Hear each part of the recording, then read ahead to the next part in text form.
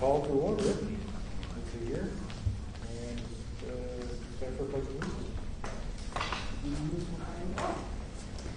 I pledge allegiance to the flag of the United States of America and to the republic for which it stands, one nation, under God, indivisible, with liberty and justice for all.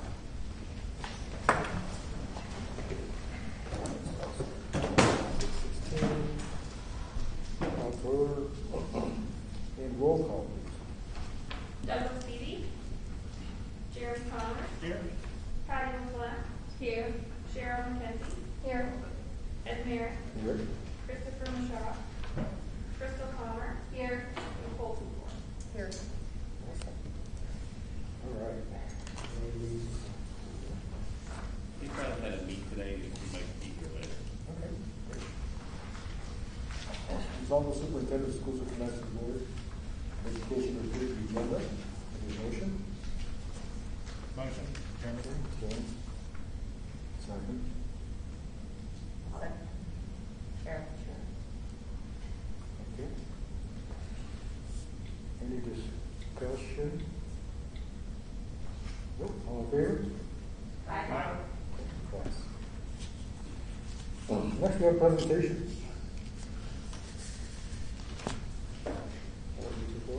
Sure.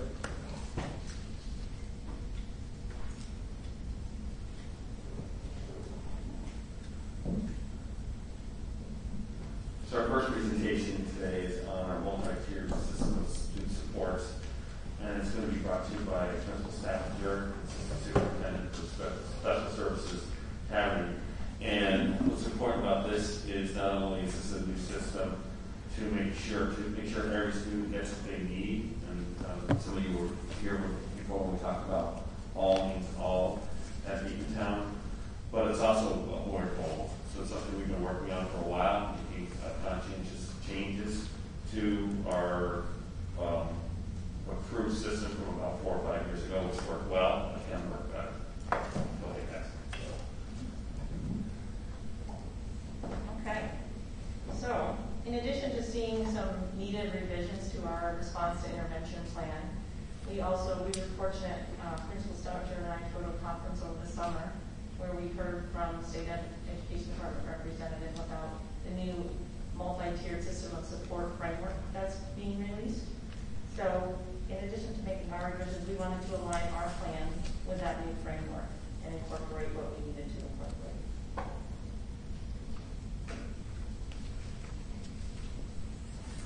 So, what is MTSS? It's a systematic plan for how to maximize inclusion and achievement for all learners. If you look at underneath the umbrella on the visual, you'll see that RTI falls underneath that umbrella. So our former plan was called our RTI plan, and that's just one support that exists under the umbrella. It was focused on reading instruction, but now our newly adopted plan is much broader. It integrates our PBIS and our RTI, our social emotional learning, and focuses on the whole child, not just the academic pieces.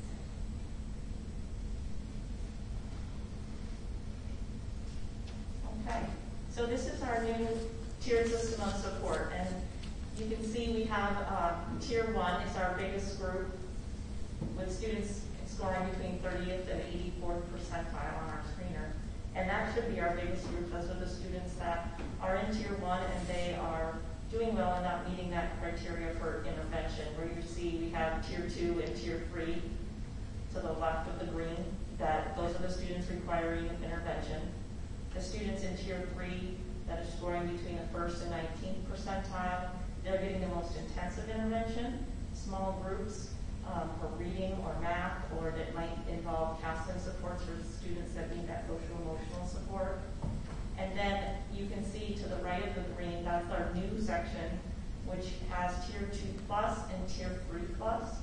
So this is for students scoring at the higher end. So students between the 85th and 95th percentile are tier 2 plus, and 95th to 100th are tier 3 plus.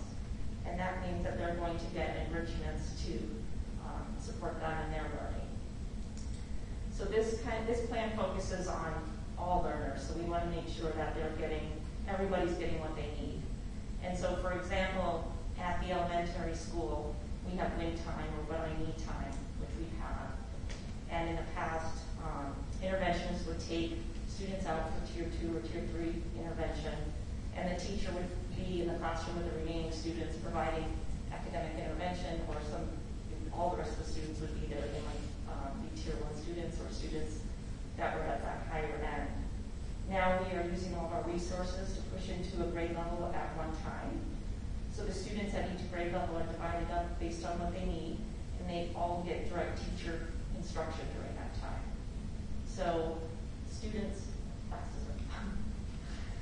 that need enrichment might be working on different literature at that higher end. Students in tier 1, but maybe towards that lower end, are still getting specific skill instruction that they might need, just because they don't qualify for that more intensive intervention, but they still have skills they need developing. They might be working within a group together. And then students within the middle or higher end are getting some extension activities with the core curriculum. So during that time, that's pretty much the big change, is that everybody's getting what they need at that time, and it's focusing on all students, not just the students needing intervention, but the students that we can also provide that boost to. It's that are still in tier 1, and the students that need some enrichment as well. Can we just pause for a second and see if there's any questions about that? Because this graph, picture graph, whatever it may be, incorporates all students in the classroom, right? It incorporates everybody. So when we refer to kids as tier 1, tier 2, tier 3, tier 2 plus, I don't know if that's confusing or not. It's kind of new educational terms, I guess. I didn't know whether there's any questions or. Can I just make a point of clarification? This is only for the elementary grades, or would this be middle school and high school as well? So the process I just described was the elementary schools. Okay. So the interventions look a little bit different at the middle and high school. Okay.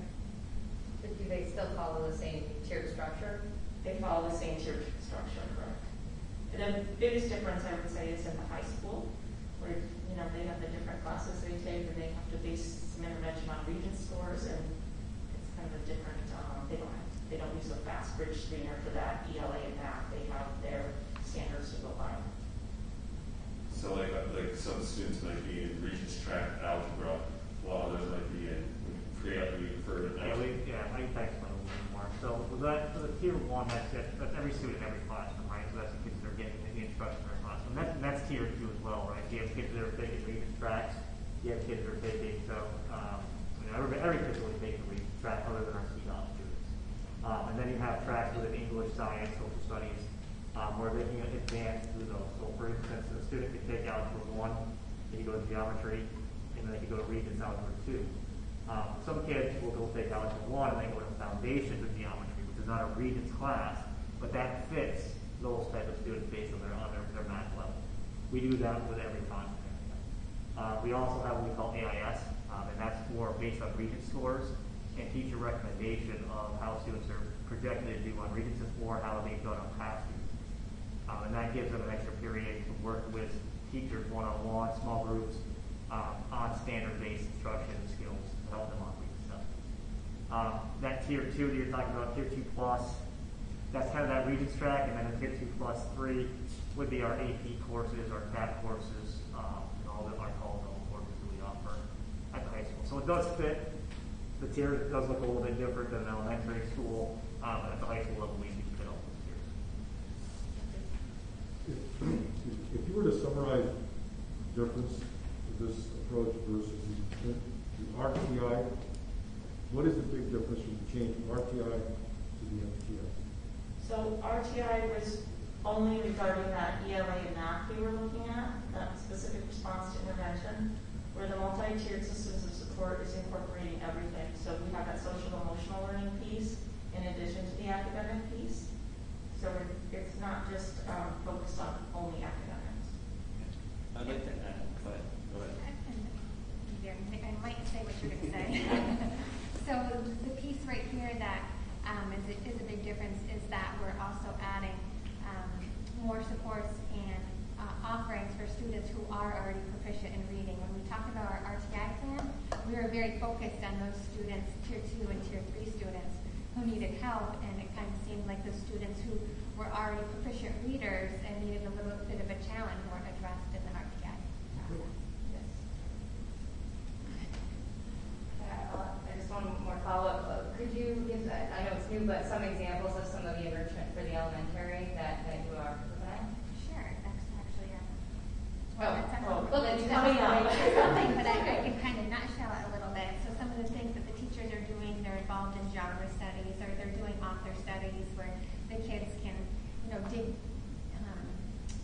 dive a little bit deeper into chapter books and really get to compare two different books by the same author. So they're also using Wonders. Wonders has a component for above level readers, so they can spend some more time following the Wonders and doing the prescribed activities for students who are already proficient readers. Thank you. Yeah.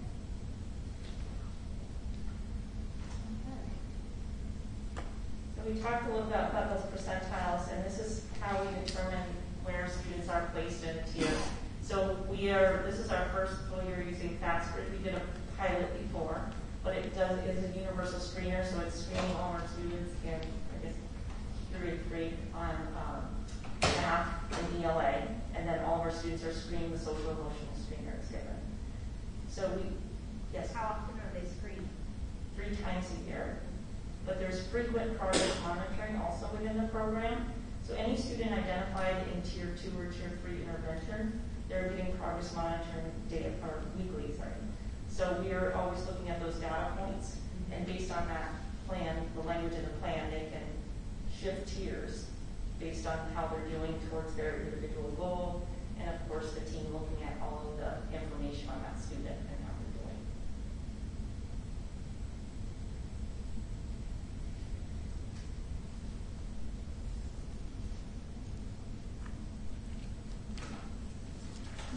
This is the slide I was talking about that talks about the programs available for kids at the various tiers. So under the Tier 2 and Tier 3 interventions, we have adopted reading mastery, corrective reading, foundations. We have structured literacy approach. We have FastGrid that provides a pathway for interventions with a scripted lesson plan. And we also have phonics for reading. And then moving on down the scale a little bit, we're a Tier 1 student or Tier 2 plus, or even a Tier 3 plus. Like I mentioned previously, you could be involved in reader's theater and author study. You could be working in the Library Media Center on a research of your choice after you read a book and you wanted to dive a little bit deeper. So that's really, teachers have some flexibility there on taking kids where they need to go. And there's also the Wonders program gives suggestions for above level readers.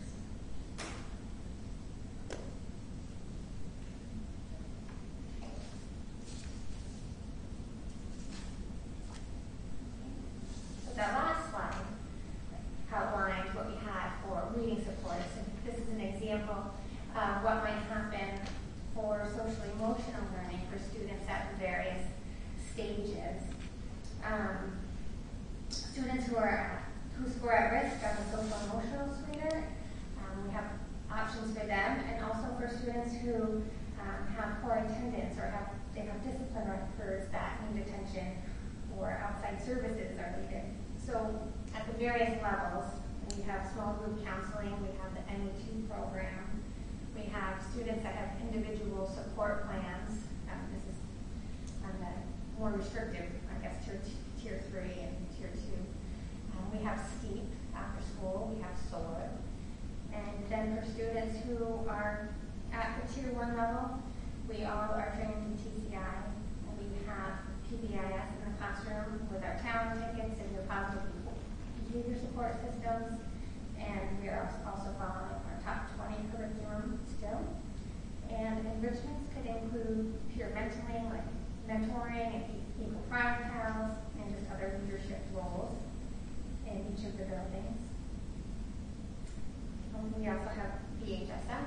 We can refer students to outside counseling if they need to.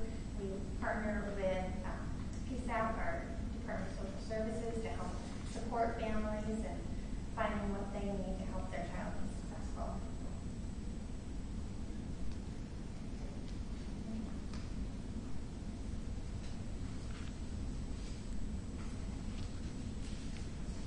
So one of the biggest focuses in the plan is on Tier 1 support. Because of course we want to prevent students from needing that intervention and the skill deficits that they're experiencing. So we always want to look at what can we do within that classroom in Tier 1 and make sure those students are getting support so that they're learning as they need to or progressing as they need to. So universal design for learning is a component of that Tier 1 instruction. And universal design for learning is recognizing that not all students learn the same. Not all students are in the same spot. We know that they learn in different ways. So we know that they all have different skills, different strengths, different areas needing improvement. So we want to provide for that. We want to provide multiple ways to present material. We want to provide them multiple ways to show that they've learned and multiple ways to engage them. So that's kind of the universal design for learning component. One way it was explained to us was if you were having a dinner party and you knew that some of your guests were gluten-free or they have allergies to certain foods, you wouldn't provide everyone with the same meal and expect them all to eat it. You would provide some choices for them in a buffet of selections. You might have spaghetti, you might have gluten-free pasta, you might have veggie, like all different things so that our students are getting what they need and they're able to present in different ways. So instead of writing a research paper every time, maybe they can do something with multimedia and doing a presentation or writing a poem or doing different things in their way they present it. Anyone have any questions about that universal design for learning? Aside from that universal design, if there are students that still need more, then they get that differentiated instruction specifically designed for that student. What do they need to be successful? So that's all within that Tier 1 supports that we want to be providing. Another way we are supporting Tier 1 is our instructional coaching with Marcia Tate. She wrote this, many books, but this one, Worksheets Don't Grow Dendrites. And she presented her instructional strategies at the end of June and also the first day of school this year. She was very well received by staff, very engaging presenter, had a lot of great strategies to incorporate in the classroom. She's going to be coming back 14 days over the course of the year and going into classrooms and providing teachers with some coaching and support and giving them feedback on how they can incorporate those strategies right within their classroom. So we're looking forward to that. And in addition, we also have Kelly Brock returning for some coaching on behavioral and social emotional strategies. So those are some of those Tier 1 supports we want to provide.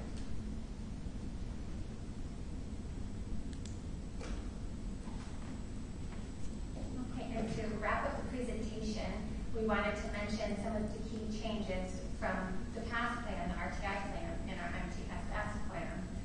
So there's an increased focus on Tier 1 instruction, which was the Marcia Tate, the UDL. We have eliminated the AIS tier, and most of those students fall under Tier 2 support. So under RTI plan, there was Tier 2, Tier 3, and AIS. AIS students were serviced in the classroom by their classroom teachers, and then Tier 2 and Tier 3 students were seen by interventionists. In this new program, there's just for intervention Tier 2, Tier 3, and then on up the scale. We are doing ongoing professional development to support staff and giving coaching opportunities with Marcia Tate. And one of the things that I personally love about this is that all students are getting direct instruction from a teacher during the win time. In the past, students were staying in their classroom, and the students that needed extra support were leaving to be with the interventionist. So that classroom teacher might have, 4 or 5 different reading levels left to work with. So that meant there was going to be students that are working maybe 30 minutes on their own or 15 minutes on their own, so the teacher could rotate through groups. Under this model, every child is getting some direct time with an instructor. So, it's just better utilization of our district resources. resources and our people. And another great thing that we'd already mentioned is that we are focusing on providing enrichment for students that are at or above grade level. There's opportunities for students who accelerate to grow and try new things, and we're giving that to them. And we are continuing to focus on our students' social and emotional well-being with the regular screening and all of the supports that we are providing them. That's it. Does anybody have any questions for us? I have a question. What is there a plan, or how do you envision sharing this information with the parents or the guardians of students? Is that something that will be discussed with this transition with families as well? Sure. It has already happened at Cumberland Heights. Our teachers have started their groups, and they've all sent letters home to the parents saying, so-and-so, I'm working with your child, for this time. But we could also put the plan on our website, and I could send out a parent square saying this is our new RTI plan, and kind of do a little informational, short, so that there's more understanding. Well, a lot of times at parent-teacher conferences, you have a section of what they might be doing during the time. One area.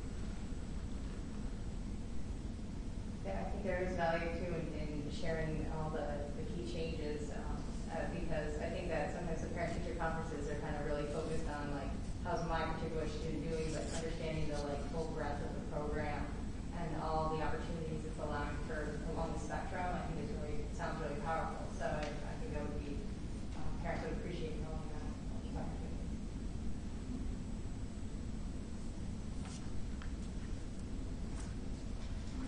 Thank you. Thank you. Just in closing, I would tell you that this is in the early stages, and there's a lot of teachers that express that they're very excited to, dive into this new MTSS. There are some who are like, well, we've never done this before, we've never done it that way, and that's always a situation, and we'll get them over that hurdle. But the plan we had before is good. This is a better plan. So actually, bringing up that point is being able to offer more of the direct attention during the wind times, especially in the elementaries. Is that how is that possible? Is it to bring in more staff to do that, or is it just arranging schedules? It's changing schedules and changing what we do during that time by flooding the grade level with these interventions and then regrouping at that time. Is that basically? Yeah, so say you are in fourth grade, so we have 5 interventionists available and 4 teachers and the 5 teachers. So you have 10 adults that are available to work with students. So if we have 80 kids, then you can split them up. The numbers don't magically happen where they each have an even amount, so you can go by ability, but that's 10 adults available for one grade level to split, based on their needs. So next up is Mike.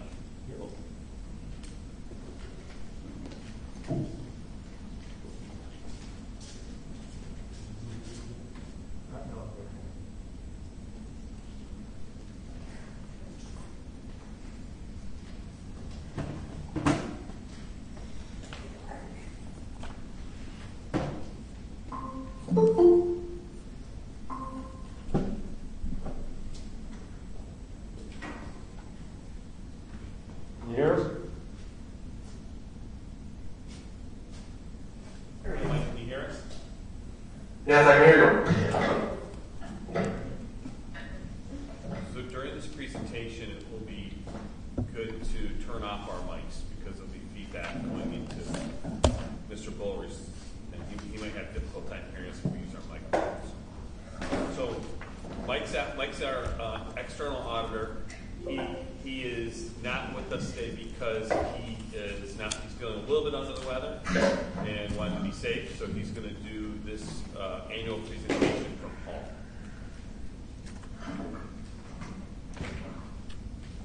Thanks, Dan. Are we all set? I think we're good to go.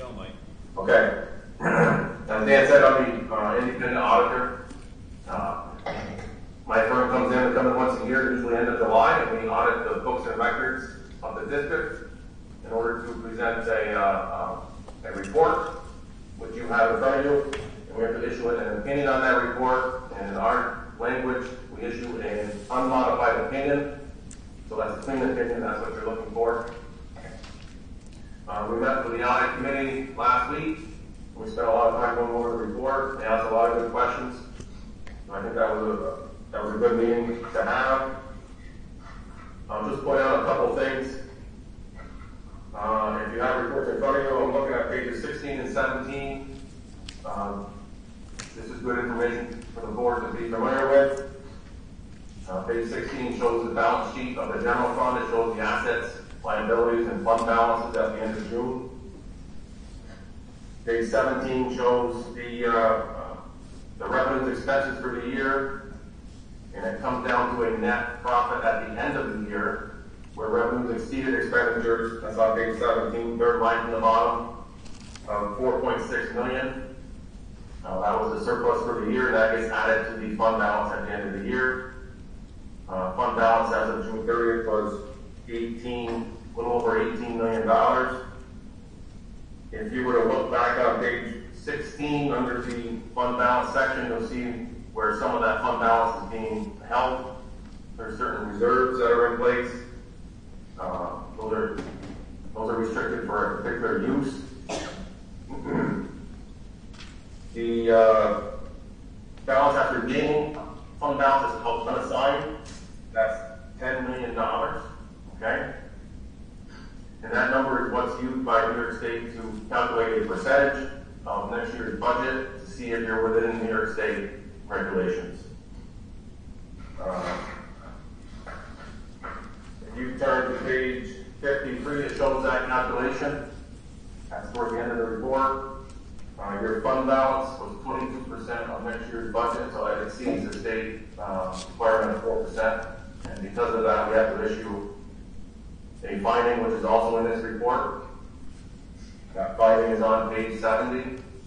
We mentioned the finding, and the district has to issue a corrective action, and that's on that page as well, of how they're going to deal with that excess fund balance.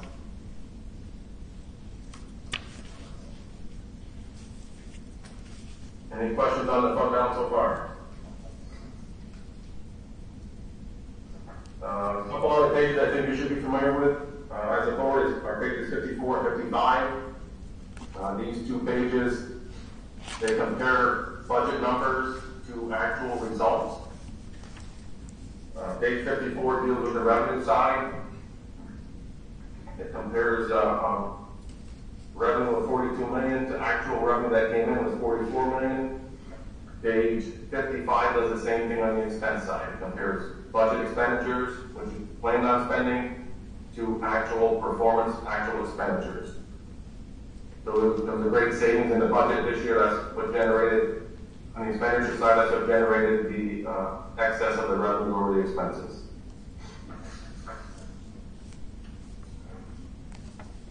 Like I said earlier, the audit went well. We were there for about a week. No issues other than the fund balance finding. And that's about all I have, unless there's questions I can answer. Mike, can you go over page 58, the long-term liabilities, please? Page 58. Is that the OPEB thing you're talking about? Correct.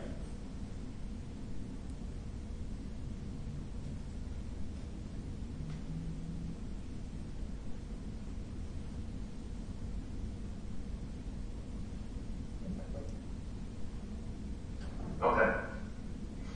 Page 58. Other OPEB stands for other post-employment benefit. Okay, that's the value, the present value of health insurance costs, projected health insurance costs for current employees and retirees. An actuary is hired by the district to calculate what that liability is, and they present value that number down to, in this case, 2021, it was $196 million. That's the value of those promised benefits for health insurance. There's a significant increase from the year before. The actuaries, they changed the interest rate. They didn't change the rate, but the interest rate was reduced based on market rates, and that had a severe impact on that liability, around $40 million. That's why it went up so much. Again, that's calculated every year by an outside actuary. Any specific questions on that? Was that a concern? No, that's pretty normal. All the schools look like this, unfortunately. So if nobody's funded, obviously no one can fund this. But it's a number that we have to report, and we're going to go 10 years out, right, Mike? Eventually? Eventually, that page will show 10 years at some point when we get there. Yep. We're in year 4 now of this requirement. There's no mechanism to fund for this or state for this. I think it was done to get the attention of everybody who's, what that liability figure really is for these benefits that are promised. Every district's got a fairly large number. Of course, it's based on the number of employees and the benefits. But yeah, everybody's got this calculation done. You said that the actuaries that were chosen do it for a lot of other schools in their area? I didn't get all of that. The actuaries that do the numbers for this, could you elaborate on who else they do the numbers for? Mike, you want me to take, did you hear that, Mike? No, I missed that, Dan. Okay. Mr. Merrick's talking about the actuarial firm that does those calculations, and they actually do the calculations for each individual school district. They don't do them for the auditor, and that's Armory and Associates is our actuarial firm, and they do handle probably.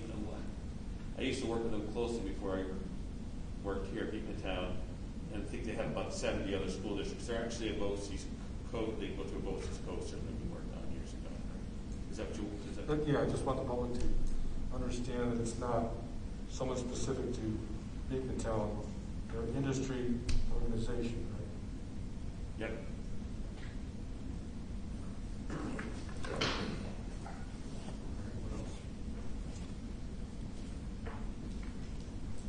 Anything else, Mike? No, I hit the highlights that I was concerned about. Unless somebody has some questions, I think I'm all set. Any board members with questions? We went over this at the audit committee quite in depth, but I don't know if any other board members have any immediate questions. Is it worth highlighting the reason for the higher fund balance at the end and the anticipation of cuts and then the changes with? Yeah, sure. It's all kind of part of it. It's all part of the whole, okay, so. Okay. You're gonna. Feel free to go now, I mean. She can summarize in the audit. Well, we're talking about it now, so you want to go over that, or Dan, do it? Okay. So fundamentally, what happened over the last couple of years is with the changes in COVID and some of the scares that we had financially from state and feds, we were strongly concerned that we weren't going to have enough budget for this particular year. And at one point, we were still not getting the money that was owed to us from the previous year. Correct me if I'm wrong on this, right? Correct. At some point. So not only were we not getting the money from the previous year, we weren't getting the money we were supposed to get that year, and we readjusted our budget significantly lower and had to make some adjustments. And part of the philosophy for that is that you don't want to start programs and then halfway through the middle of the year, once you do get your budget, suddenly you have to make a whole lot of catastrophic changes, and it is significantly challenging for the district. Having said that, if you look at the revenue side, budget-wise, really close, based on our budget, what we collected from the state taxes, it was the expense side that significantly dropped that made our revenue go up. I think that's kind of the highlight of it. I don't know if you want to elaborate anything else we did. there's a lot of factors to this, but at the end of the day,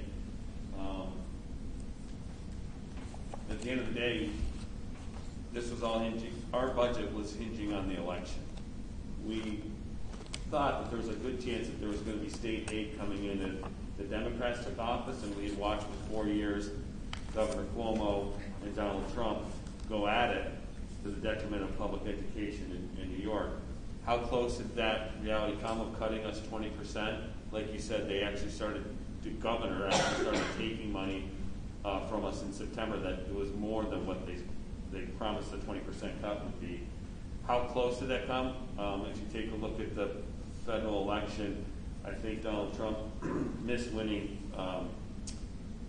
Wisconsin by about 2,000, 3,000 votes. Had he won Wisconsin, he would have won the election. Had he won the election, there's no way New York would have received billions in aid. So that's how tight this thing was for us. And like you had it right, Ed, we weren't going to, and we mentioned this during the budget process, we weren't going to budget and then scurry in January or November or whenever and make cuts, because the governor had for months and months and months proclaimed that this was going to happen. And in September, we knew it wasn't a threat; it was happening. You did a report on this. Did we leave anything out?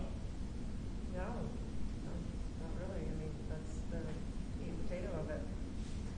On top of that, just other things that happened during COVID that we don't have as many expenditures because we're not doing as many things that kids usually do, like field trips and just a lot of professional development, a lot of other things that are more difficult, which all those pieces add up to a pretty large number. So our corrective action plan is on page 7. That's 7071.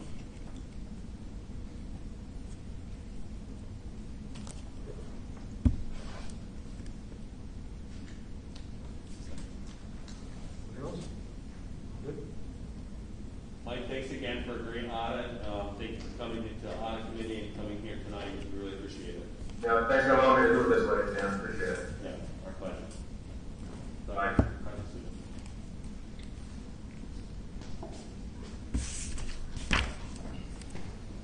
All right.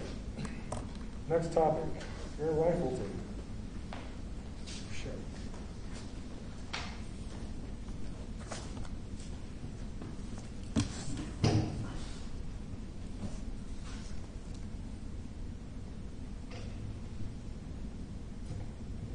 Okay, if I come up here, Mr. Mayor, I like to move when Sure, I sure, talk. I absolutely. don't like standing behind a podium. So. Go ahead. Good evening, Board of Education community. Tonight, I wanted to share with you a proposal for an air rifle team.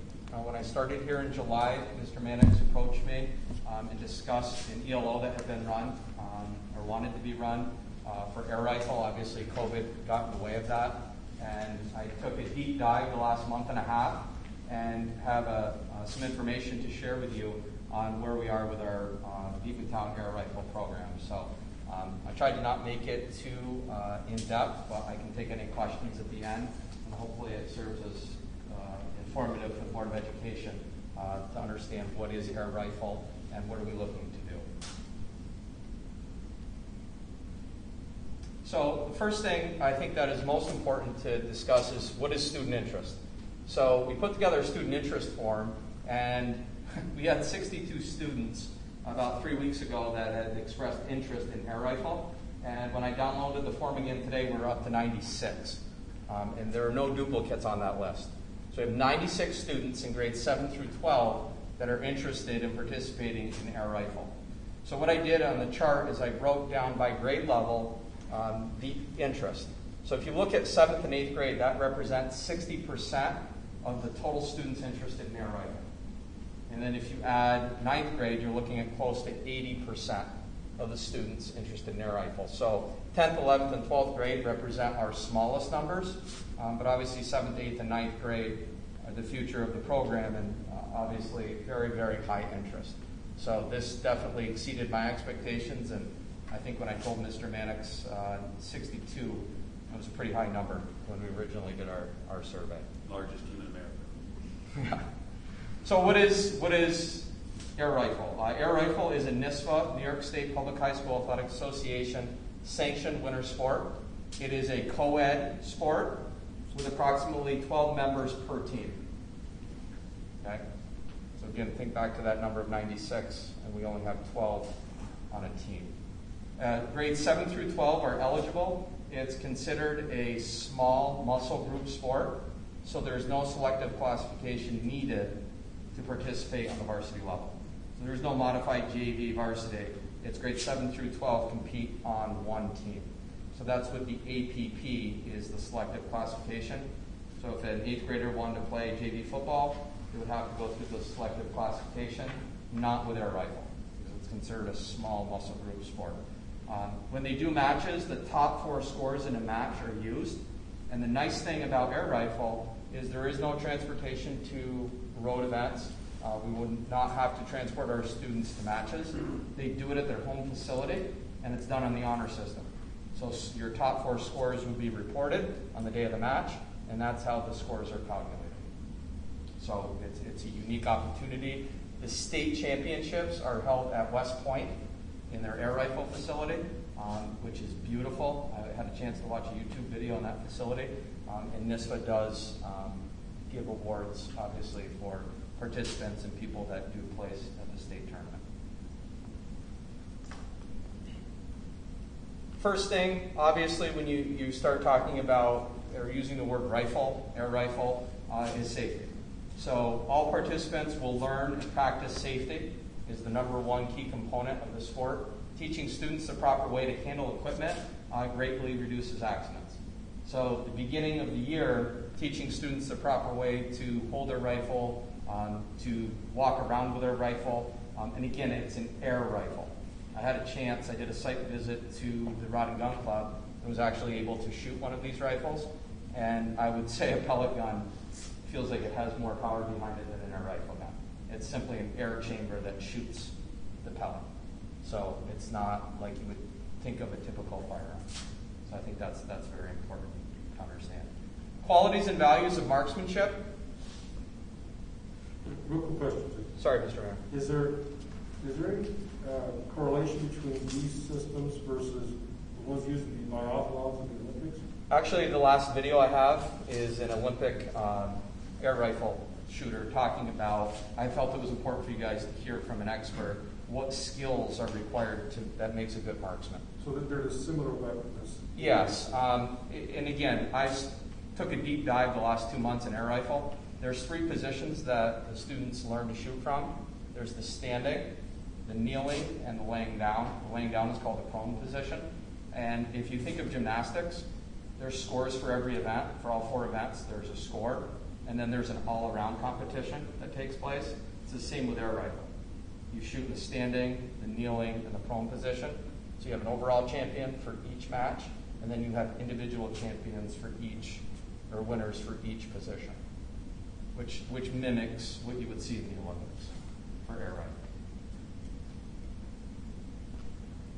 So what makes a good marksman? Again, safety. This was the central theme in all of my research. Is one of the safest of all sports because of the mechanisms that are put into place, because of the training the student athletes go through. Safety is the number one thing that is stressed to all athletes. It's open to all genders.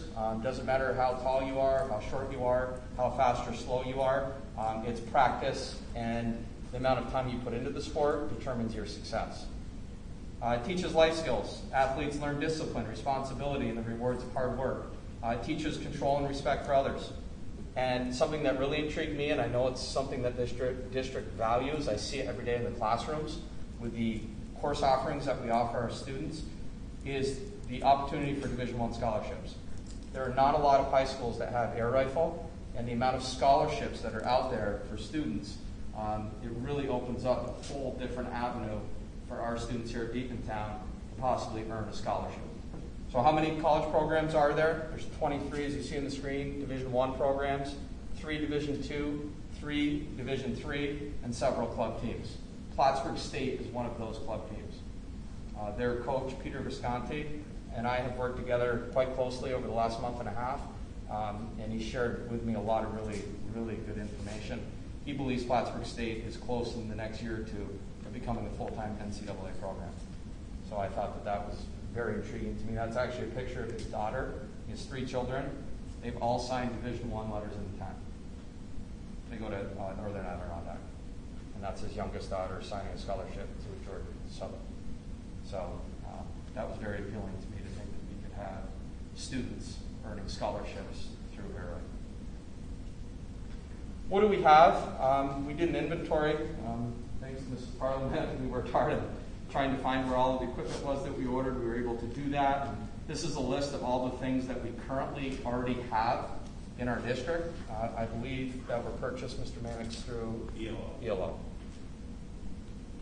The issue is, if you notice the second item on the list, rifles, 8, I would suggest that we order enough for 15 shooters. That we would have 15 pieces of equipment for each athlete, and we currently only have enough for 8. So we would need to order a few more items, but I'm working on securing a grant that is out there, which is a $2,000 a year grant that is refunded every year, which will cover the cost of a lot of our program each and every year. So what does our facility look like? These were some pictures I took in our site visit. We've purchased a safe. You can see our 2 maintenance and workers here unloading the safe. And this is an actual picture of the range at the Rod and Gun Club. And you can see where the students would stand. Partitions are put between the students, and they would shoot down at the targets. This is the Rod and Gun Club in Plattsburgh. This is what the scoring system looks like. They put it up on the board. And the targets that are examples of some of the top scores ever achieved are below the board. And this is what our students would see. That's a picture of the Rod and Gun Club out this way. Competition, what schools compete? These are the schools that we would be competing against. There's 6 schools. You play each school twice, so it'll be a total of 12 matches. Matches start after Thanksgiving and go all the way through to March. And that's when the state championships would be held down at West Point. Willsboro has been very helpful. They do have an air rifle team. It's been very successful, and they are the closest school to us that does currently offer air rifle. Got a call today from Plattsburgh City School District, and they're very interested in wanting to know more about it. So we'll engage with them tomorrow. They could be doing it. Absolutely. So the schedule has come out, and again, it's a total of 12 matches plus playoffs. That's how air rifle would work. But again, we would not be traveling to Hoosick Falls for a match or Messina. We would be doing all of the Rod and Gun Club, and it's done on the honor system. What do we need? We need basically 5 more of everything, is what we currently need. And that would be, I could work with Mrs. Parliament to get a number of what that would be. But the greatest expense would be the rifles, and I believe those are $400. Yeah, roughly. they weren't actually $380. Do we know what are those rifles? There's a range. You can have rifles I've seen up to $3,000, and then some that are $199. I believe the ones we bought were $380. I think that sounds correct. $400. The top rifle is called Ranchwick. It's a German company, but those rifles are way too expensive. $3,000 a piece. And, the company we were working with was very helpful, they're very knowledgeable, and they were recommended. Champion's Choice. Yes, and they were recommended by the Rod and Gun Club, and they actually walked me through what I needed and what to use and all that. They were very, very helpful. So. It's like hockey skates. So my question on that is, obviously this is a game of practice. If you don't have access to that gun, you're not going to be successful. Yeah, and that's the challenge. So that was my question about what my kids have airsoft guns, they have pellet guns, they have real guns. Same with Mrs. Parliament. So I have a younger kid who would be interested in this. So my questions are, how much does this gun cost? And like you said, obviously, well, you're a hockey guy. An $800 hockey stick, which is not out of reason, is So in this sport, obviously, practice is the key. And I'm a golfer, and it used to be, hey, it's not the Indian, it's not the arrow, it's the Indian. Not anymore. It's the arrow. So the question is, like, do they have like a level playing field where everybody shoots the same gun? Or if you have a $2,000 gun, you're going to be the guy with a $400 gun. Yeah, Coach Visconti talked about how students will buy their own guns if they really get into the sport. Like your daughter has one of those high-end rifles. Does that make a difference? I think it would. Obviously, for us, we were looking at starting an ELO, so we weren't looking at the competition rifles. But I think, obviously, you would see as we go on, what can we do to offer our kids the absolute best. I was shocked when I saw 62, and then I looked and see 96. The interest is through the roof. But again, it does come down to quality of rifle. Does it matter? I think anytime you have better equipment, it would help your results, for sure. My next question on that, if you don't mind me asking, is, again, I have a kid who would be interested, but he plays sports during this. Is this a full-time sport where you can play for your, like if you have a kid that likes to play hockey, can he do this and play hockey? No, because or no? The practice times and the matches would conflict with our sport. So I would have to miss hockey to compete with that sport. Now, have we had in the past student athletes play soccer and be the kicker for the football team? Yes, that has happened before. So I'm not saying that. I think that would be a conversation that we would have to have together on what the policy of the district would be. But when you do have an athlete playing two varsity sports, that could create problems. Sure.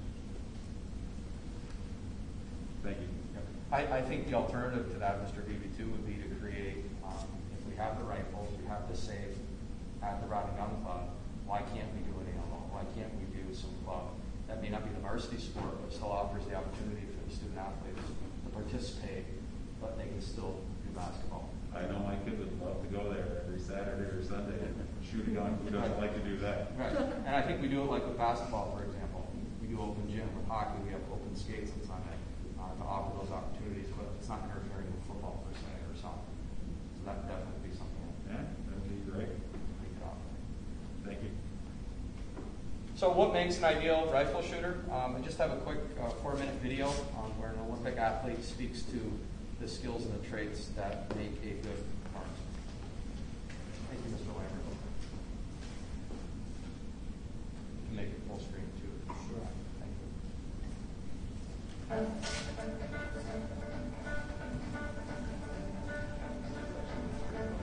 like to do this. We have a week, my both my kids have air rifles. We have guns. It would be the whole body has to work in unit. The legs are the base, it's the foundation of your whole posture. Your feet into the proprioception. The neck, shoulder area, putting your neck down onto the risers, not perhaps a very natural position for the body or for the neck to be in. May not require brute power or brute strength. It requires all the small muscles, especially, which are responsible for stability, to be working and working really, really well. One needs to really find the right center of gravity. If that inner position, your muscles keep changing from one shot to the other, then success will vary. The actual triggering is quite instinctive. So the finger automatically reacts to what the body is feeling like and what the eye is, the information the eye is giving. So eyesight is important, but you also get a lot of shooting athletes who wear glasses. I actually got LASIK surgery done after Beijing in an attempt to try and improve my performance. Now I have perfect eyes, but my performance is perhaps not as good. Because when I actually had that power and I wore these glasses, I had to suddenly focus, I could just see the target in myself. And now I can see everybody. So it took a couple of years to actually find a correct balance.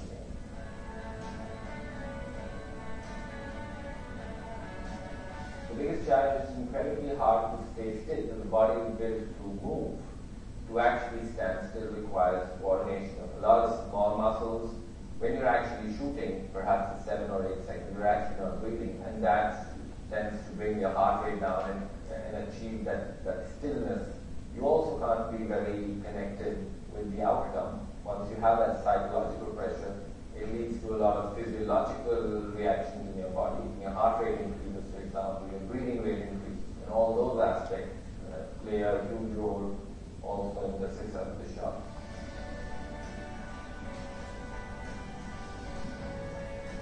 The most success at the moment we see is between the ages between 20 and 25. When you're younger, you have a little bit better reaction time, for example. Just where the sport is heading, it is a physical condition, it does certainly play an impact.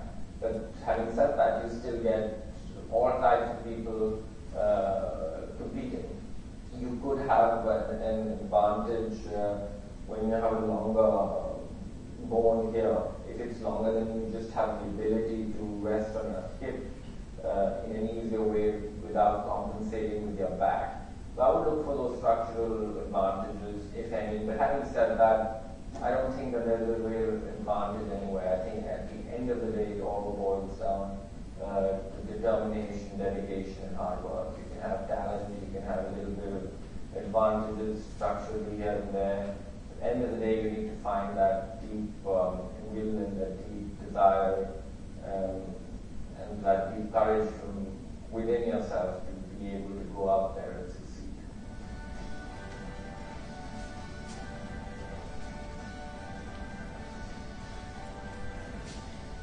I hope this takes off. That would be fun. Yeah, I think, again, we're going to be on the cutting edge of something in the area that no one else is doing, and we can be the pioneers of this. And looking at some of the demographics of the student interest form, it does open up a demographic of students, some students that may not participate in soccer or hockey or basketball, to an opportunity to represent their school and compete for their school and their community. And I'm really excited about the journey that we can have there right now. So I appreciate your time. Good. Any questions anyone may have? Thank you. Excellent job.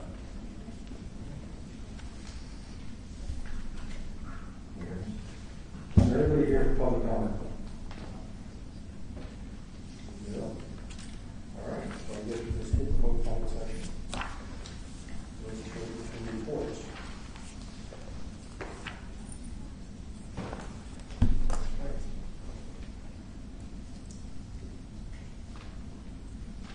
So just thank you for those presentations by our administrative team. Some of those directly relate to board goals, and I appreciate the work we're doing on those.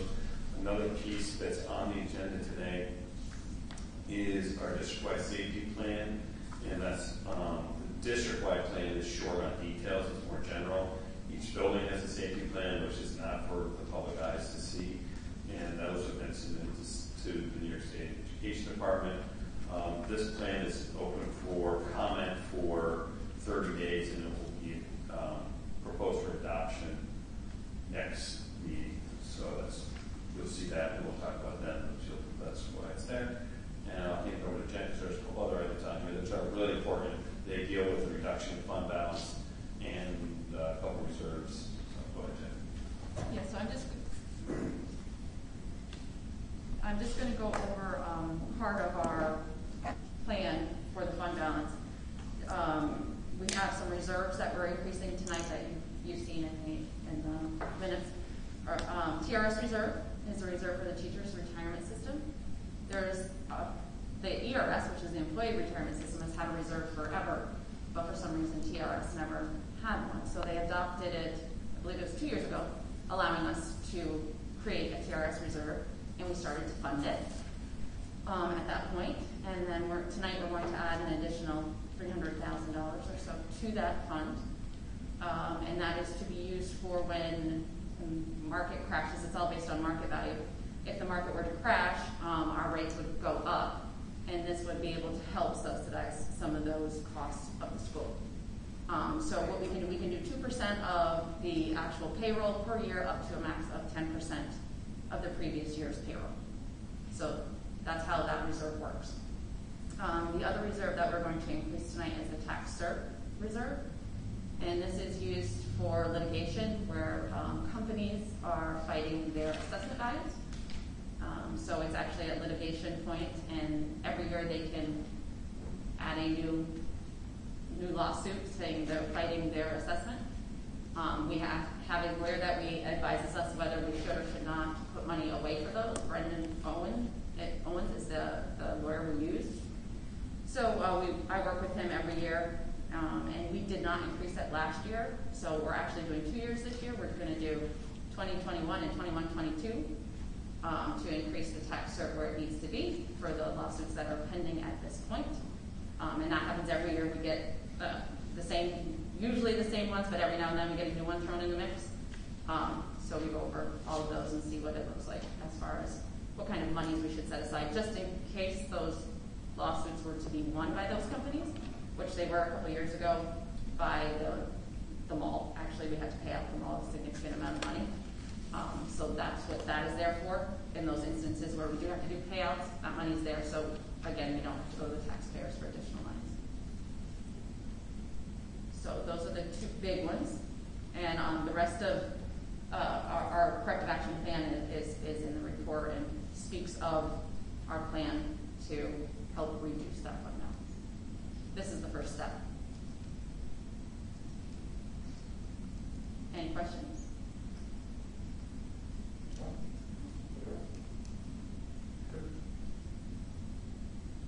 You're all done with all this stuff? Yep. All right, great. Yep. Next is our student board member, Mr. Larkin. Looking sharp too, by the way. Thank you. Sure, I have a few reports from all the schools. Is there any specific school you'd like me to start with? However you like. All right, we'll start with Cumberland Head. This was sent to me by Principal Staffer over at Cumberland Head. Students are falling into their routines at Cumberland Head.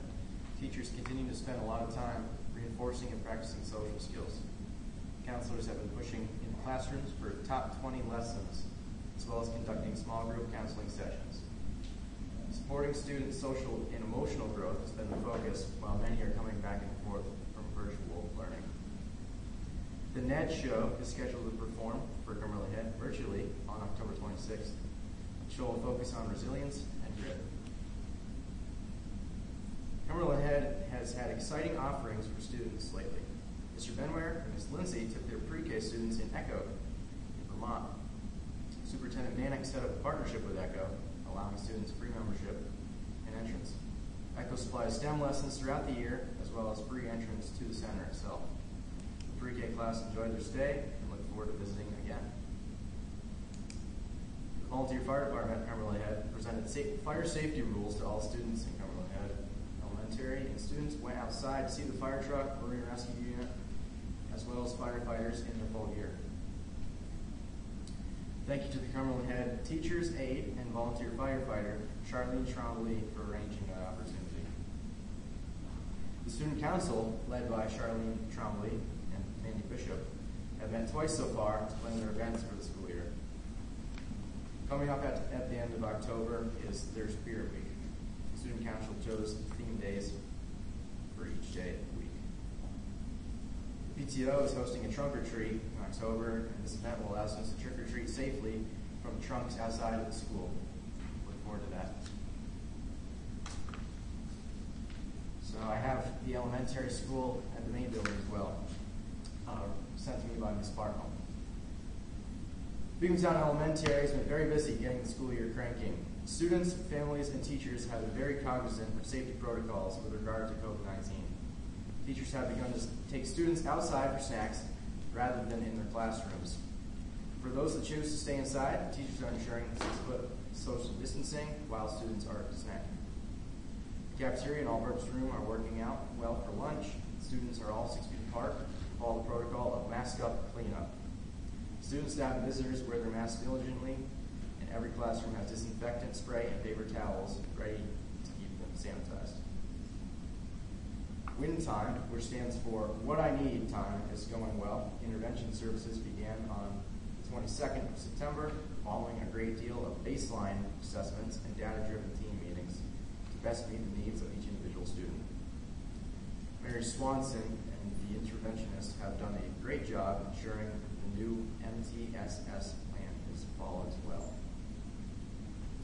We have successfully executed 3 fire drills to date, working closely with the middle school and the high school. Even the youngest of the population was quite efficient. Picture Day was a joy to have at Beekmantown. Students were very excited to be able to do this. Thank you to Bill Pafford for being so efficient and patient with our little kiddos. Due to high enrollment in 3rd grade and the need to socially distance in classrooms, a new 3rd grade classroom was opened. The new classroom is in the art room, and Renee Wooster has been incredibly professional about providing art on a cart. Her creativity and thoughtfulness to the students' needs are quite inspiring. Lindsay Brown has been moved from intervention to provide the 3rd grade instruction. Her new class officially began on the 8th. The students were excited with their new space. Ms. Brown was made a very welcoming and an exciting place to learn. Excellent job to Ms. Brown. The grade 3 classroom now has about 19 to 20 students, sharing a better socially distanced room. Thank you for each of the grade 3 teachers for making this happen so well. Now on to the middle school, brought to me by Ms. Principal Nelson. The middle school has had an incredible first month of school. Homecoming Spirit Week was a blast this year. Ms. Pizzaio and her student council members selected dress-up themes for each day. We Will Meet Monday had the most participation by both faculty and staff.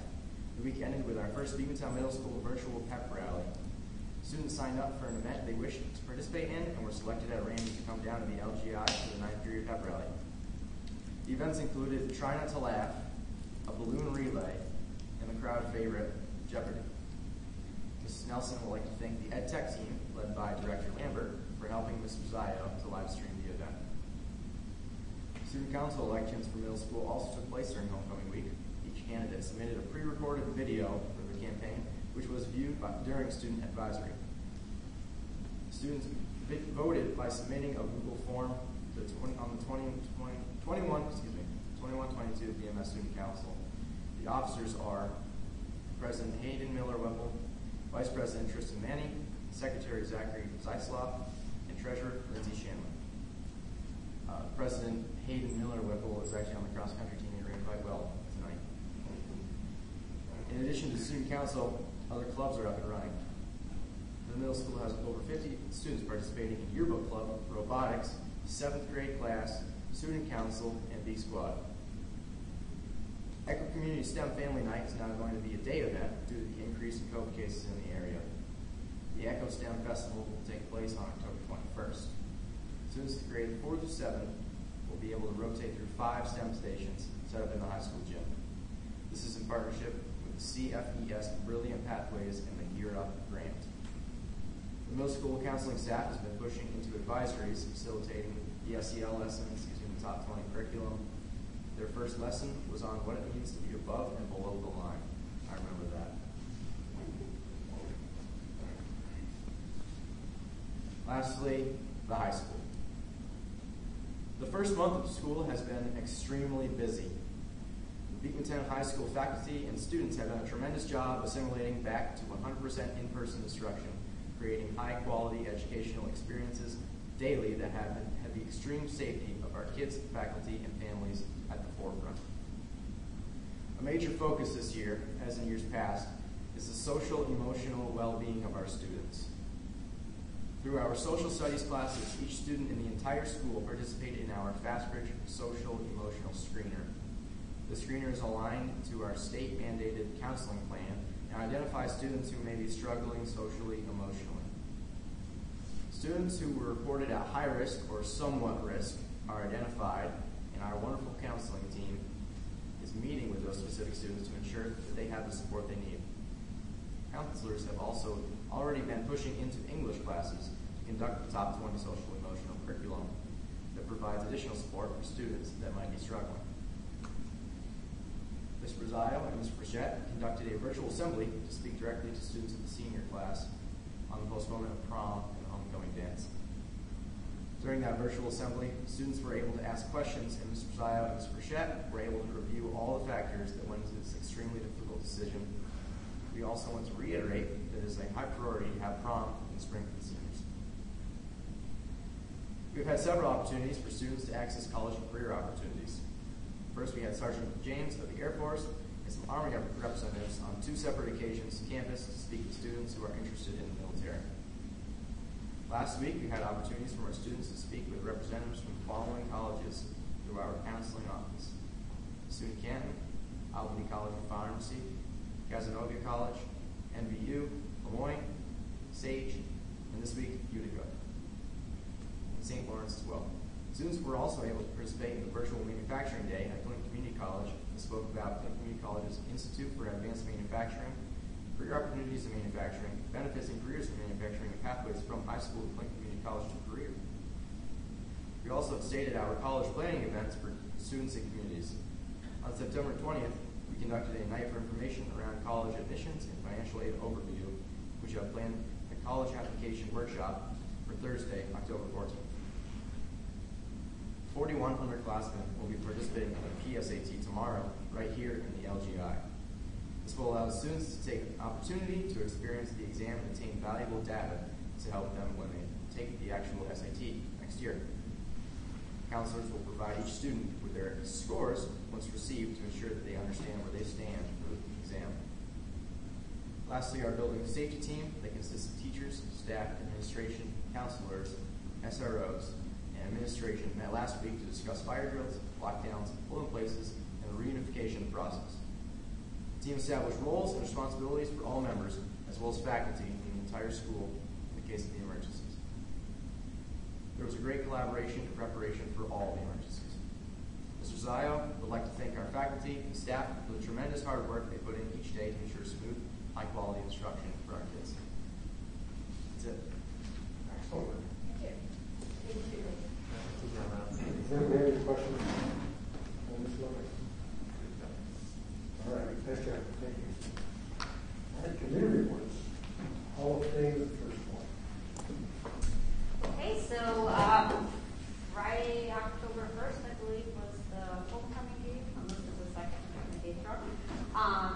And unfortunately, due to the COVID pandemic, it wasn't exactly what the Hall of Fame committee envisioned for the inaugural ceremony weekend, but it was an outstanding event done at halftime. It was a little mini reunion for the individuals who were honored. It was just nice to see everyone catching up and all the Eagle Pride that was displayed.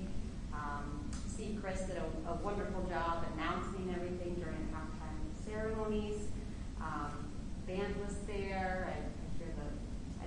I couldn't stay for the end of the game because that's way past my bedtime. But I heard it was a great football game. People that were inducted were very honored. The students cheered very loudly for Sarah Baggy. That was nice to see as well. And all around, great work to all the people who pulled that event together. It was well attended, and we are hoping to move forward at future dates to be determined still to have that more formal ceremony where we'll do a luncheon and tours.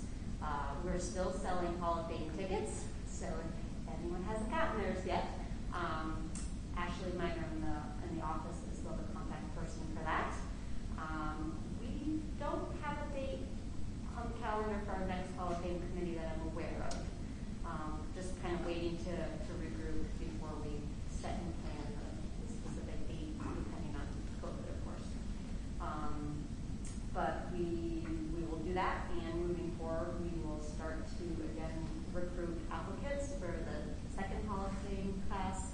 Just a reminder, anyone who was nominated the first time, their application still stays on file. So each year, the committee will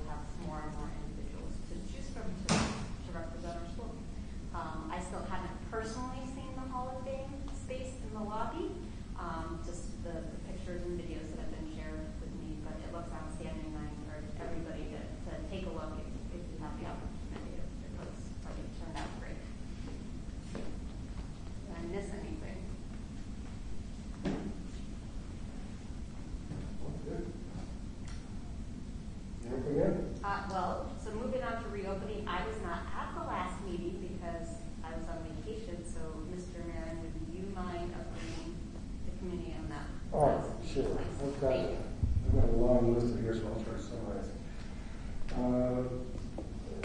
All the principals had their updates on everything from elementary rugs to desk is part, I guess. We ordered more desks too, as well. And there's a lot of conversation about trying to keep windows open as much as possible while the weather permits. And the same thing with buses, windows open for them. And there was some conversation associated with, as time goes by and it gets colder, looking at some decisions and guidance for how much we leave the windows open. So there was a discussion on that. We ordered about 450 new desks, is that right? And those needed to be assembled. I don't know. They're all assembled.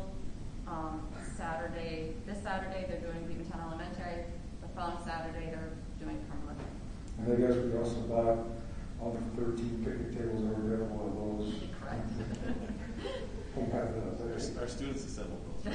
Yes, they did. All right. Let's see here. So there was some feedback from staff to principals and to people, which is really nice. There was some changes in release dates and times that were mentioned as well to accommodate the reopening. There was some discussion on snacks outside. Where was that left off in regards to snacks? So it was in the report today that Riley mentioned, but it was just the snacks generally happen in 6th grade and under. 6th grade has a different system. The elementary, they're assuring 6 feet the socially distanced if they're not going outside. If they're going outside, they're enjoying the outside. Or some people are piggybacking snack and recess as well. Right. Okay. We discussed also the testing protocol was started for staffing. Yeah, so the unvaccinated employees or contractors need to be tested. So State requirement, right? Correct. And so this is something. So we do need to have another reopening committee meeting. That committee works very, very well. But we test drove test that we received from another vendor who was, I think, getting compensated by the federal government, and we found that our test on this one test drive we received the results back 2 days sooner, and there's less bureaucratic red tape in it. So not tomorrow, just testing here tomorrow, but next week we're going to do a large batch of people who are willing to go through this new test. When we're going to tell them about the 3 or 4 benefits to this for them, and we may be going outside of the CVES and their process and utilizing our process. But we don't want to just jump ship if it's not better. I mean, if it's better, we're going to do it. If it's not, it's not. The initial response is good. The other nice thing is we wouldn't be on a timeline so that we could test any day we wanted to. So if somebody's sick, they don't have to go to Sable or to CVS to get tested, and they're free across the board. Really? Correct. Wow. And it's a PCR test. It's a PCR test. And the lab is vetted and their data is good. Yeah. So it's, we send it by FedEx, and the ones we currently use through the current program, we send it through UPS. So it worked well. Our initial, I keep looking at Mr. Pepe. He's done a wonderful job on this, and it worked well. It looks like it's something that we could also have in the nurse's office for kids who have symptoms, so that they can get tested. They can go in the batch, and then parents don't have to worry about going home and then finding out. I mean, I had my kid who was sick, terribly sick, but it was said we couldn't even get the results back on the COVID test. So it took forever. So this would be a much simpler, faster way. So the current CBS testing, what is the timeline of getting those back right now? Well, so Nick, why don't you take that one? Sure. We test on Wednesdays and Thursdays of this last week. Mm-hmm. And as of about 10 o'clock this morning, 15 of the 44 tests have not been processed yet. And each week there's always 4 or 5 tests that just they never switch from in progress to a result. Mm-hmm. So what we did, just a small sample, we had Cumberland Head building, 8 individuals tested. They both tests went after each other, and we sent them out at the same time just to compare. And it's this other company, that's Ravinia Health, and they use O'Hare Labs, and we got their results back on Saturday. 2 days. 2 days. So 2 days, or given that there's still 15 out of 44 that aren't in yet, it's 3, 4, 5, 6 days, etc. it's one snapshot. One snapshot, right? Well, that's a little concerning for the people that are vaccinated, right? That the results are not back timely. Exactly. Yes. Do we have a policy where, okay, teacher A, B, and C did not get their test back in a relative quickly time, and they're still left in the district because they're able to teach in the building or not? So they'll take that. Yeah, they're still able to teach in the building because the requirement is that we test them, and if this is the best testing mechanism we have locally, that's not their fault. That's great. That's a good. I'm happy with that answer. I hope everybody else is. I mean, obviously that's their choice not to get vaccinated. Right. So they're doing what we want. Yep. They're doing the best they can. And Perfect. We're trying to make it a little bit easier for them, and more ways of just getting a faster result. It's less data input for them. And what was the other? They can get tested anytime. So if you're sick and you miss it tomorrow. This is a minor thing, but the current tester, CPES, the clarified test, you're not supposed to eat or drink anything other than water for an hour prior to the testing. These current ones, they don't have that stipulation, and they also do allow for you can use your mouth, or you can use your lower nostril, 4 circles in each nostril, just so you don't worry about the food aspect. And we do tests in the morning at Cumberland Head right now currently.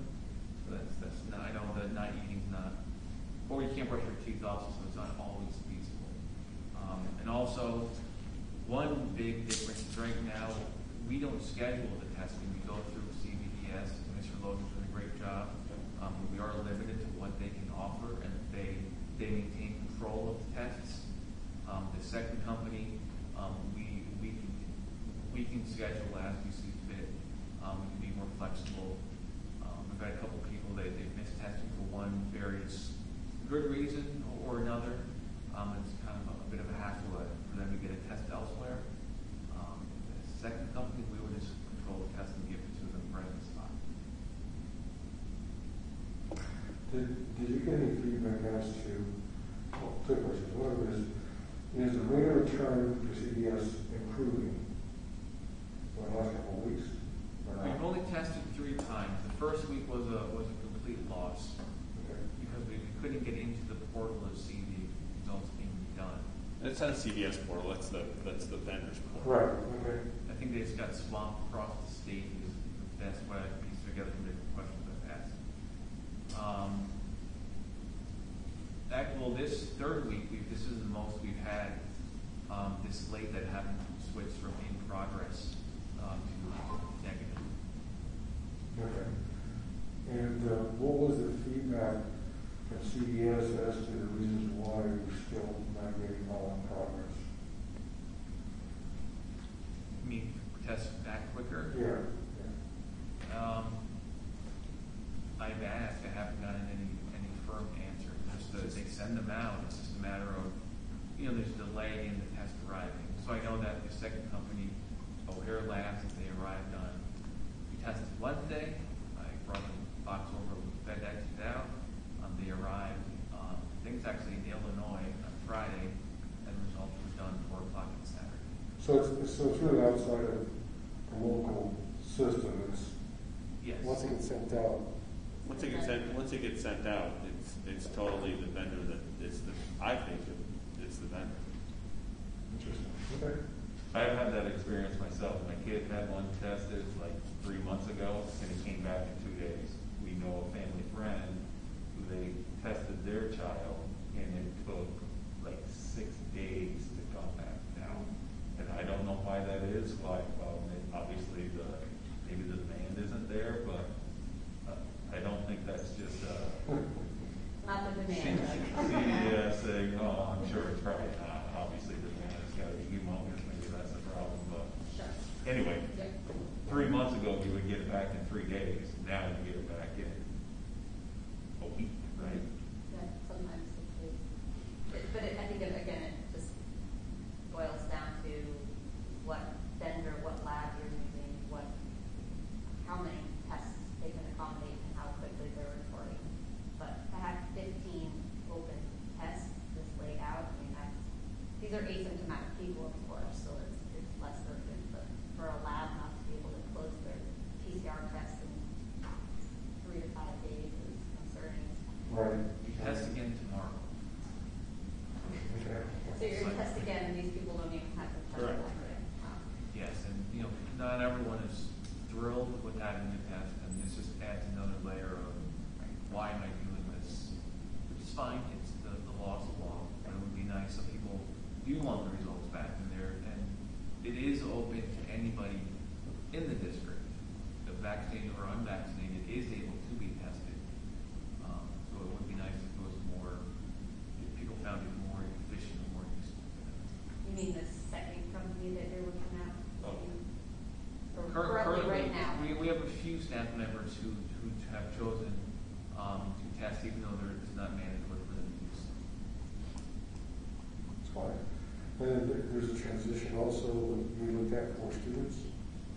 Yeah, so the law that was passed effective immediately, which was back in September, we needed to be able to provide symptomatic students the ability to test, and that option currently still does not exist locally.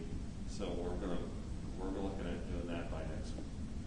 We were looking at, Nick and I, obviously we don't make decisions in the vacuum. Right. We bring it to reopening. We're talking about it here in public. We're looking at trying to get that open by like next week. Part of it depends on, the nice thing is this company will give you they'll pay for shipping too. So, but we need, the tests don't last forever, so we need like 2 or 3 times a week to ship. And, if we get 6 kids at Cumberland Head that need to get tested because we're sending them home, and then 5 adults or 6 adults, that batch goes out. A big part of the effort is to try to keep kids in school if they can, and there's concern that they might be exposed, and when they're out and they will be positive, and you can have them back soon. That's best for education all the way around. I will like to highlight that in the conversation at the meeting, he was impressed upon how much effort goes in by the staff at identifying when students come back testing positive, and then identifying students that are either next to them or around them who are at risk, and having to create charts of people in classrooms, on buses, and it's a really intensive coordinated effort. And I know that from what I remember listening, there's hours spent on each case, and it's significant. So I'm impressed, and I thank you for making that happen. That's really tough job. There was a conversation about a CO2 meter, and a discussion, and a study that was done with using CO2 meters in class, and they basically measured the amount of carbon dioxide based on people being in there, what they're doing helping. So that's kind of an interesting study going forward. Anything else that I missed? What do you want to cover? All right, moving on. Auditor.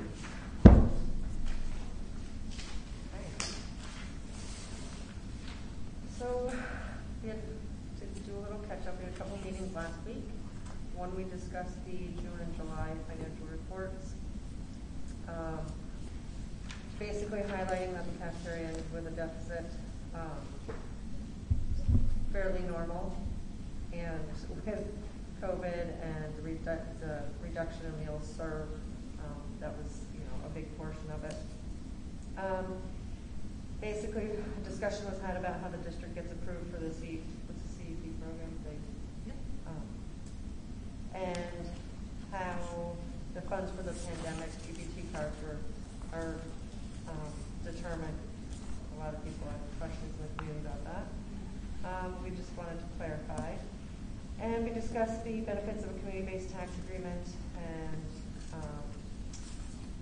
the Siemens Sustainability Education Grant Funds being used for planned use of the American Rescue Plan grant funds. Basically a whole lot of funds, and just talking about how we ended the year. And as already discussed, Mike Walrus presented the audit report, which, basically, again, he said they have an unmodified opinion, which is a good thing. The main thing to come out of that is that obviously we were over the limit for the revenue, and that has to do with, we talked about the 20% state aid that the cuts that we were anticipating, and we were basically planning ahead. So the main point from that meeting and discussing the report is like the responsibility of the district looking at the future, and with the as Jen Parliament said about the TRS reserve and the tax reserve, and how we're managing the money for the future for the teacher retirement systems and stuff. And a big portion of the discussion was had about, again, making cuts that we did want to make, so that's why we planned the way we did financially.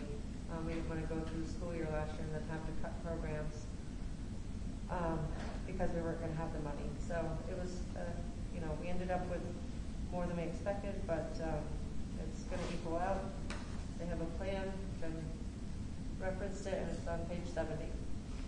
Any questions? No. Anybody else? All right. Next, on to minutes. Resolved that the superintendent of schools recommends to the Board of Education to approve the following minutes. Motion. I'll motion, Crystal.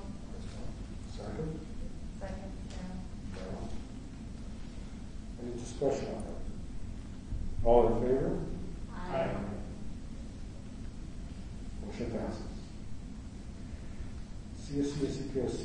Resolved that the superintendent of schools recommends to the Board of Education to approve the CSC, CPSC, and 504 recommendations dated 10/13/21. Motion? Motion. Jeremy, second. I'll second. By Doug.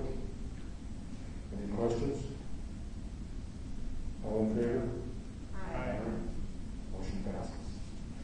Can I just bring up, I lost track over the last couple of years because of COVID. I don't know, we haven't had the meeting. We have 3 orientation meetings. One is on CSE and CPSC.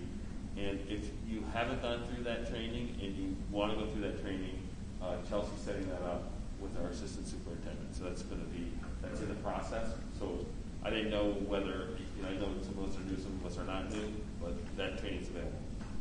Thanks. Personnel. Resolved that the superintendent of schools recommends to the Board of Education that the following resolutions on this consent agenda, resignations, appointments, and retirements be and hereby approved. Motion. Patty. Second. I'll second. Jeremy.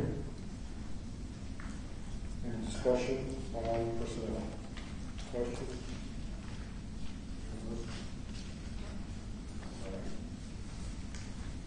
All in favor? Aye. Motion passes.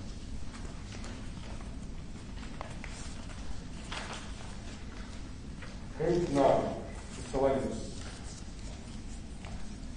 Resolved that the superintendent of schools recommends to the Board of Education that the following resolutions on the consent agenda, athletic merger, girls hockey, be and hereby approved.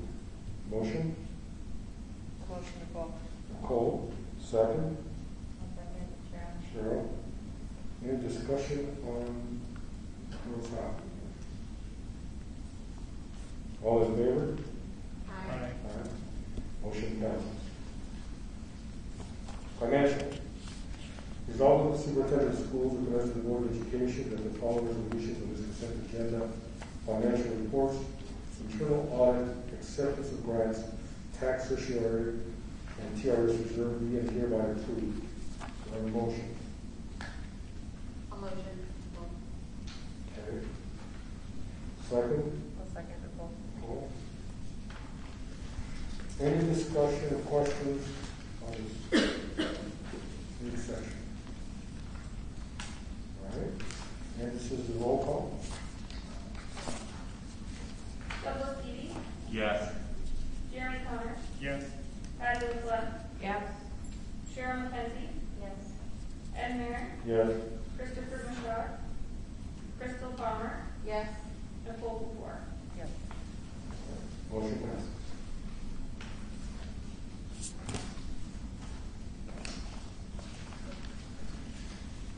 Section 10, additional items discussed. All right, DOE appointments. We have one board member to appoint.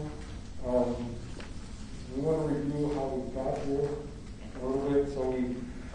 We did a couple months ago, we had a seat that we needed to fill that was published. So we only appointed one person. And then the same type of information went out, requesting people of interest for Board of Education appointment for the next one. We have a certain timeline to work with based on state law, and we tried to do that. The last board session, there was not a consensus, so we're doing it now. Just so everyone understands, all the board members or the candidates sent in information that was given to all the board members on the board portal. Everybody has the exact same information. We have not gotten together to discuss this at any point. So we're making a decision that's not based on the information that was provided by each candidate and the point of interest. Anything you guys want to add on the process that I read this? No? So I think just so the public knows, we as a Board of Education can choose to appoint somebody to this seat, or we can choose to have a special election for this. So 3 or 4 meetings ago, when the first slot was open, we had decided it was best just to do the appointment, save the district. There is a cost associated with running another election. Therefore, we carried over that plan for this current seat that is open. And again, once we choose last board meeting, so we did discuss this last board meeting, we only had 5 board members in attendance, and whoever is nominated needs to have at least 5 votes. And so we just that's it, we weren't at a consensus for that. But this time we'll have more people, we'll have the discussion again. Yeah, and these this fills a seat, so it doesn't go to the full term, it goes to the election as well. So it's not the same process as a regular election board member seat, temporary. All right, so now, hopefully you guys have looked again at all the information on the website. I'll start going through. Let's see, everyone give me just the first choice. What you have, we'll go around the table, and that lands us somewhere. If not, we'll go again. And, all right. No. I know Chris wanted to, but because of the way we advertised this particular board meeting, you couldn't participate via remote. Right. All right. So, Derek, who was your first choice? And by the way, a lot of these are really fantastic. Great background, and hopefully try to participate in the school district in one or more ways, so that was nice. Absolutely. My first choice is Kimberly Erlin. Okay.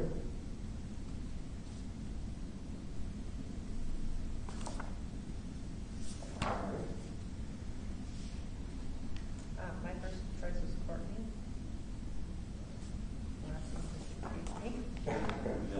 Miller? Miller. Okay. Right. Me. Ms. Miller was the first choice. Okay. Crystal? Courtney Miller is my first choice again. Okay. Kimberly Erlin, I guess that's fast, is my first choice. Okay. Courtney Right. is my first place. Sorry, who? Courtney? Miller? Yes. Okay. Doug? Well, I gotta admit, I didn't know really anybody personally on this. Everybody had a great reason for being on the board, which is amazing. So I'm not. Courtney obviously has 4, and Kim has 2. So we'll go with Courtney because I don't know anybody on there personally. So I have no problem going with the majority of Courtney. Me too. I really don't. Well, there were some really great letters, and some of them have some fantastic backgrounds, great feedback as to why they want to participate, which is real nice, and all the Beekmantown. So, all right, so what I have here, correct me if I'm wrong, I have Ms. Erlin, I have 2, 1, 2, 3, 4, 5 for Ms. Miller. Is that correct? Yes. That is correct. All right, so on Ms. Miller. Is she here today? Congratulations, Well, Courtney. there you go. Sorry, can we just swear her in Okay. right now? So Come on down. Yeah, so we can see you. There you are. It's breathing in the back. So she's, Courtney's gonna swear you in. All right, so I just need you to raise your right hand. State your name. Courtney Miller. Do solemnly swear that I will support the Constitution of the United States and the Constitution of the State of New York, and that I will faithfully discharge the duties of Board of Education member from 10/12/21 until 5/17/22. Okay. I just need you to sign it here for me.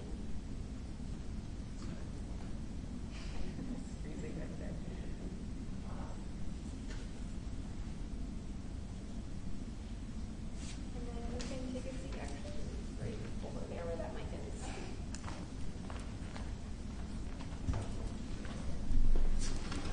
Welcome aboard. Thank you. And hopefully all the great interest we've had, more people will Yeah, run for that's election great. in the spring. Very exciting. And participate in committees, all kinds, there's all kinds of places to go participate, which is really great.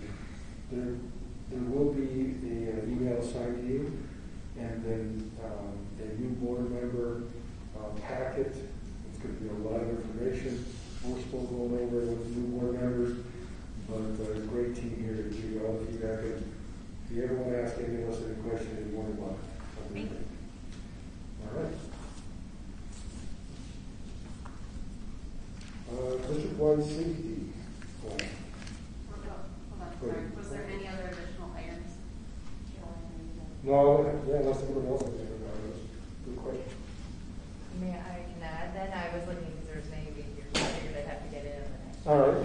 So I just had a more of just an idea. I was attending some of the football games of late, and admiring the beautiful field, all lit up, and the playground that a lot of the families come and they bring their little kids, and the little kids want to play in the playground with the games going on, but you know it gets dark early in this neck of the woods as we go into winter and late fall, and so it struck me as potentially a good investment in the future might be lighting at the playground, so that when we have night games, we have a space that's safe for kids. It's a little bit safer. It's lit up. They want to get hurt, and parents can keep a watch on it better. So I was just going to suggest to the committee that deals with capital projects and making those kind of decisions in the future that they consider that as an option. That's a good time for the capital project plan. Excellent. Okay. Anything else? I do want to address a question that was actually brought up by Crystal, and that had to do with the concerns of Wi-Fi, digital access to some of the community because the current organizations don't have placed cable in the right place or whatever. I know people that their neighbors have it, because down the street the neighbors have it, but no wires can get to that. So you got some great questions, and so there's an issue of access to students. I do know that as far as New York State School Boards Association, that resolution was brought in a few years ago and was passed and moved forward to law and legislation, and it's been a big topic of conversation at the state level to try to address that, particularly rural schools that wasn't southernmost with that. So it's a concern, and I'm hoping that we'll continue to highlight it. And thank you to Mr. Lambert and the Ed Tech Department for responding to my inquiry about, I was trying to figure out how many students do not have reliable high-speed internet in the event that we have to do anything remote again. As I mentioned, there's the rural schools in the New York State School Boards Association are great places. But we've had luck with direct contact to our lawmakers, and I would say that they are going to be allocating large sums of money to fix this problem. And unfortunately, a lot of times they're going to look at, Beekmantown has such a wide, so many students. This isn't a problem there because they don't look at it like everybody gets it, right? So bringing that to their attention that we have pockets in our community that still need it, that would probably service those pockets. Saranac borders right up there too. They get those communities as well, and NAC's on the other side of that. So I think some direct contact will work well. We can work on it together if you want. Yeah, I hope so. I know that one of the problems that was expressed was that these companies don't want to invest a tremendous amount of money to bring the service to just two homes, so the return on investment is there. But then it's not fair for them and their people, so it is a challenging problem. Okay, district-wide school safety plan. I talked about that already. So. You did, yeah. All right, so we'll cover that. Is there anybody else here for public comment? They might have come in the way that we didn't know. Moving on. Can I actually just ask you a question? It's probably something obvious, but if you wanted to give public comment on the district-wide safety plan, is it like a web-based place to do that, or how does one give, or they come to the meeting on the next meeting and give comment there? Yeah, so you could send an email to myself or come to the next meeting. That meeting will start earlier. That doesn't mean board members need to be there earlier. It'll be a public, open to the public to come voice and question anything. Fantastic, thanks. And executive session. Yeah. So we'll be moved. Okay, so we'll have executive session with no decision after. There'll be no decision afterwards. We're going to have executive session for collective negotiations pursuant to Article 14 of the Civil Service Law. All right. Let's see. Let's appoint a clerk pro tem. Crystal. Sure. Resolve the Board of Education appoint Crystal Palmer as a clerk pro tem for this meeting. Any motion? Doug, second. Patty? Folks, sorry. Go ahead, discussion. We're going to be inviting Kevin